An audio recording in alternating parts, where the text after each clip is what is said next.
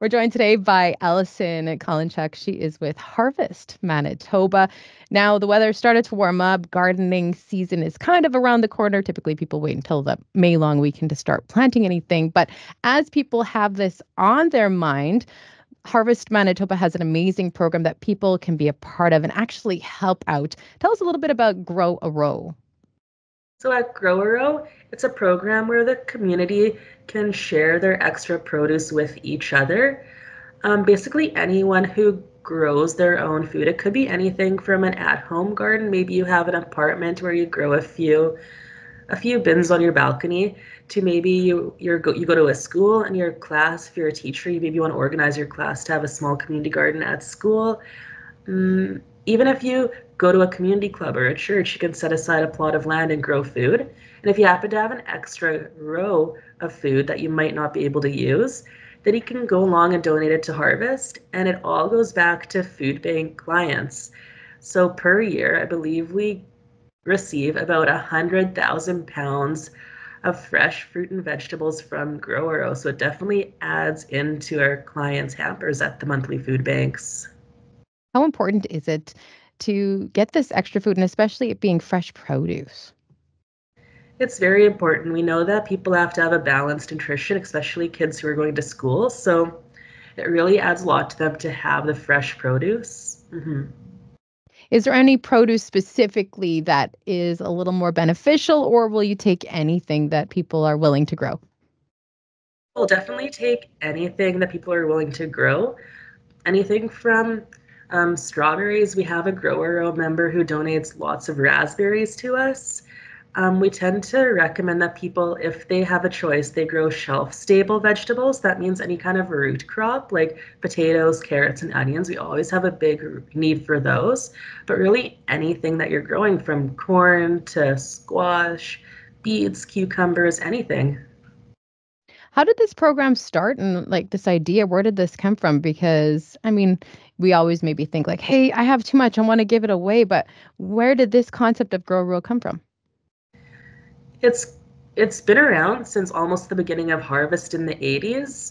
I believe there was a family that grew too much one year and thought, oh, what can they do with it? And they donated to Harvest when Harvest was still in its roots at the beginning. And then from there, it's kind of spiraled. And every year we have more and more people signing up to Grow a Row. And I know quite often you have a lot of businesses that get involved, and that ends up producing a lot of produce for Harvest Manitoba. Yeah, that's right. So anything from a small individual to a young kid in a school to a business can participate. And it doesn't matter how much is given, anything counts. Anything counts. Yeah. Now, if there are people out there too who are maybe like, you know what, I'm not a gardener. I don't have that green thumb, but I want to help out. I want to somehow give to Harvest Manitoba. What are some other ways that maybe they can get involved? There's a lot of volunteering opportunities. People can donate their time in our warehouse by volunteering. That's one of the most common ways.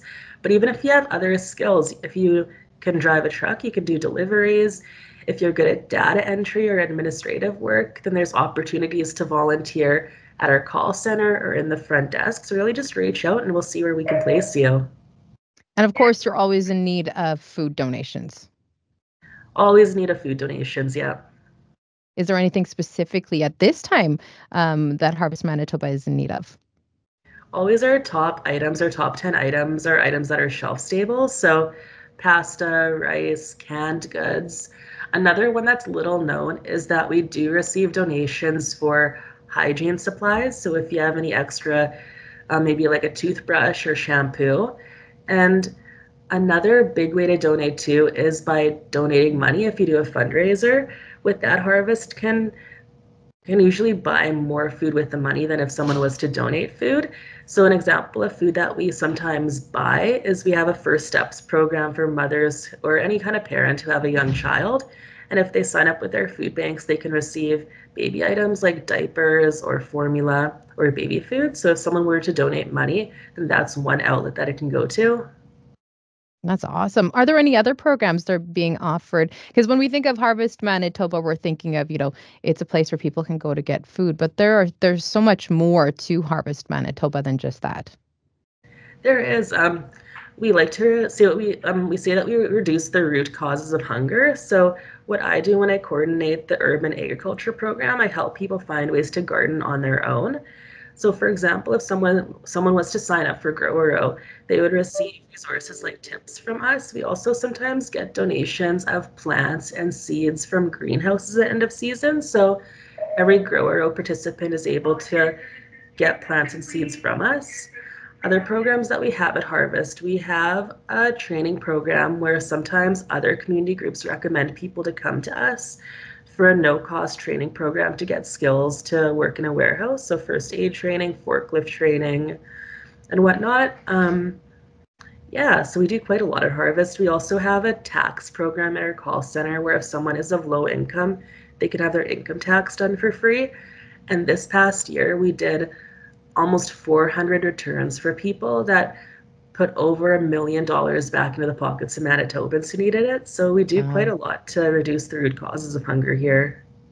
Have you seen an increase in the amount of people that have had to use the services and resources that Harvest Manitoba offers?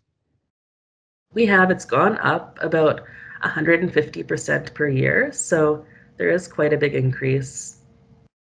For people, again, that want to learn about Grow a Row and everything else that we've chatted about, how can they go about learning about that information?